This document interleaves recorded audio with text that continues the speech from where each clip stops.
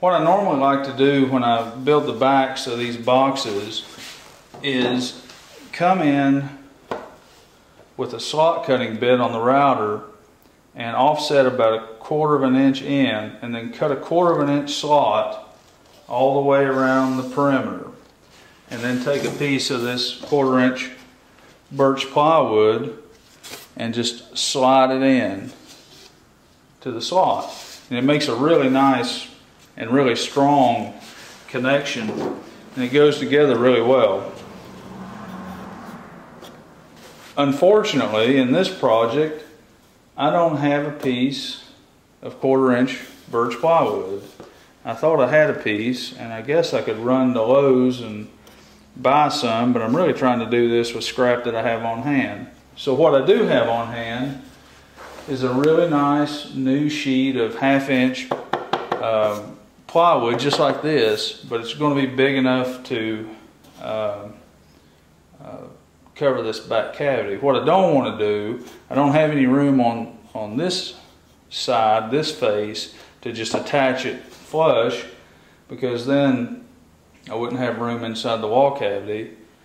And the other thing that I don't want to do is come in 1/4 of an inch and then cut a 1/2 inch slot and then, you know, slide it in like I do with the 1/4 inch plywood, because then I'll be giving up this precious interior space. So what I'm going to try, I've never tried this before, I think it's going to work fine, is I'm going to go ahead and cut a rabbet around the perimeter, just kind of like we did on the ends here. So if you can picture, once I do that, there'll be a lip all the way around this perimeter, and then I'll cut a piece of the 1/2 inch out and lay it in there. So what'll happen is I'll have a 1/2 inch rabbet all the way around. Piece of plywood will go in the inside of that. I'll glue it in, then I'll hit it with an 18 gauge nailer. And if I do that, if it works out just right, I won't be giving up any interior space, because doing it the old way, I would have given up 1/2 inch anyway. So I'll be giving up the same 1/2 inch. And I think it'll do another thing. Another benefit for me is that it'll allow me to install that piece at the very last step, and I'll have better access on the inside when I start painting. So I think it'll work out fine. If it turns out to be a disaster, I'll just start over and go to Lowe's and do it the way that I'm used to doing it. So let's see what happens.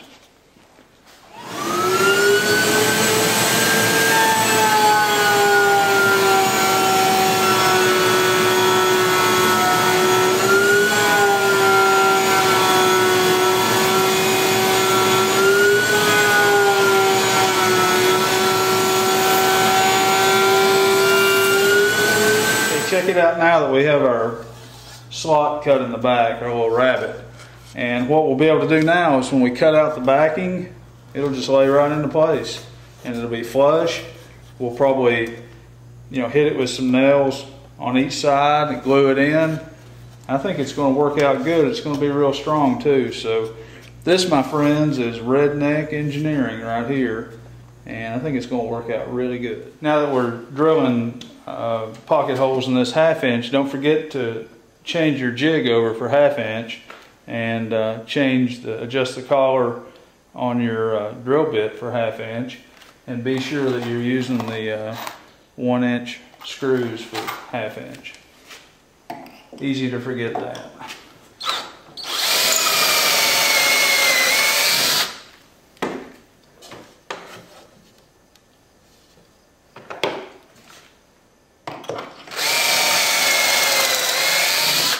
We're going to go ahead and drill our shelf pins while we have everything disassembled. This would be a good time to do it. I like this little Kreg shelf pin jig. Depending on where you use your reference points, you can configure this thing a lot of different ways, and it'll drill a perfect shelf pin every time. So we'll go ahead and drill these out. I'll show you how this works. It's pretty simple. Just put it down in the jig and drill. And what we end up with is a perfect shelf pin. So I'll go ahead and run a few more down each side, and then we'll do the other side. So there, let's see if I can zoom out. We have some really nice shelf pins. We'll run some more down this side and do the other side, and we'll be done with that part. Okay, we got all our pieces dry fit, and they're going together really good. So what we can do now is just go ahead and start our final assembly on this. What I'm going to do is put a little glue in these corners, and I'm going to hit it with a nail or an 18 gauge nail. I think I've got a 3/4 inch nail loaded up in the nail gun. And once I do both ends, I'll go ahead and just start securing it down with the pocket holes. So we'll just hit it with a smidge of glue just for good measure.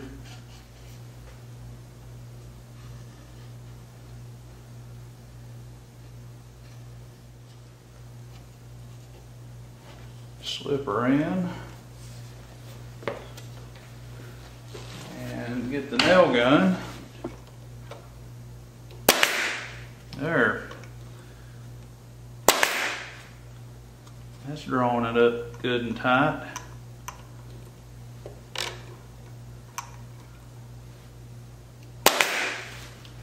Looks good.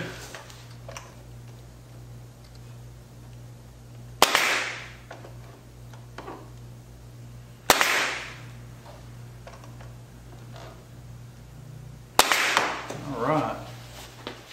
We're making pretty good time on this project.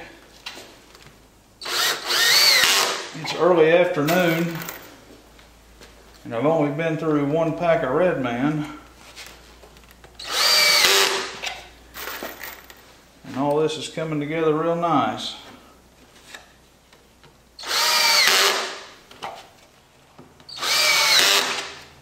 So now you can kind of see how we're securing this box together to the face frame. Ooh, that one didn't do good. Had some sanding on that one.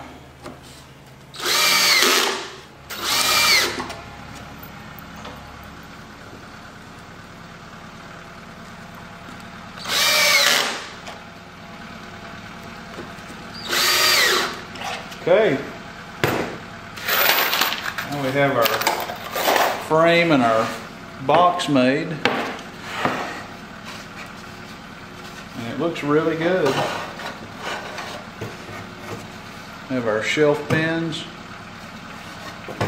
So what I need to do now is go ahead and cut out the back that's going to lay down in this slot.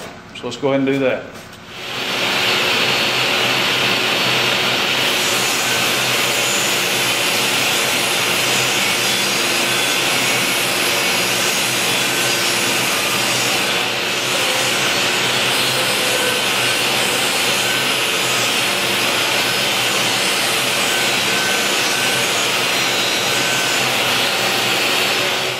Check this out.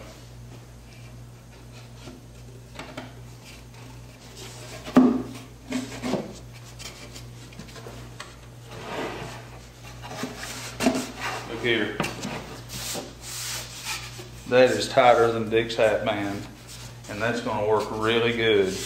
I'm not going to fully assemble it right now. I'm going to paint and all that first, but what I'll do is I'll put a little glue in the corners, and in the slot in there, glue it in, and then hit it with some 18 gauge nails, and that's going to work real good. Now would be a good time to go ahead and sign your work. So come in here and write this cabinet, something like this cabinet was built in August 2012 by Jimbo McGillicuddy, or something like that. And that way, one of these days, when somebody tears it out, 100 years from now, they will stand in amazement that this was built by hand, and it's not People's Republic stuff, and that it lasted 50 or 100 years. So anyway, I like to do that. probably now let's go ahead and do some sanding and get ready for finish and paint. Check it out. I went ahead and cut some shelves out.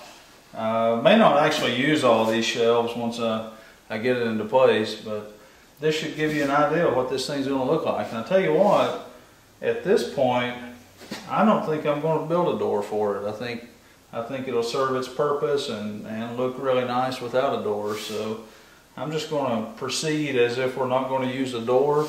And if I get it in the wall and think it's not going to work, I'll just build a door and put on it. So now we can go ahead and sand and get ready to paint. Let's talk about how we're going to secure this to the wall. Now, what we don't want to do is just run screws in our face frame into the studs and you know, have ugly screws along the face frame. Probably don't want to nail it. Probably don't want to come in here on the sides and run screws in either. So what we're going to do is a technique that I've used before and it works really good. We're going to take this Forstner bit and we're going to bore a hole into the face frame, something like that. And what's going to happen is down inside that hole, we're going to run a screw into the stud. Then we'll come back in with these little buttons and it'll just hide the hole. You'll never know it's there. I bought these things at Woodcraft. And if you've watched any of the other videos, you've seen that I've done this and it works out really good.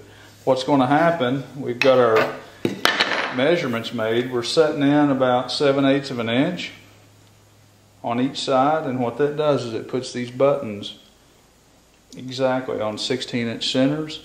The framing in the bathroom is on 16-inch centers, so we'll just lay this into the wall, screw it down. It's going to work out real good. We're not going to bore this hole all the way through. We're going to bore it about the depth of the cutting portion of the bit.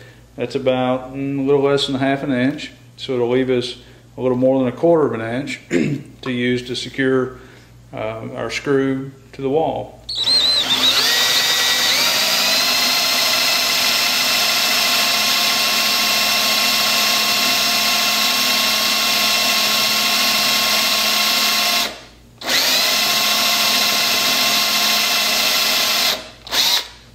So now we'll run our screw into the hole, into the stud, and we'll come back in, put our little button on it. You'll never know it's there, and it's not really going to look like it's hiding anything. It's going to look like it's supposed to be there. So that's what we're going to do on that.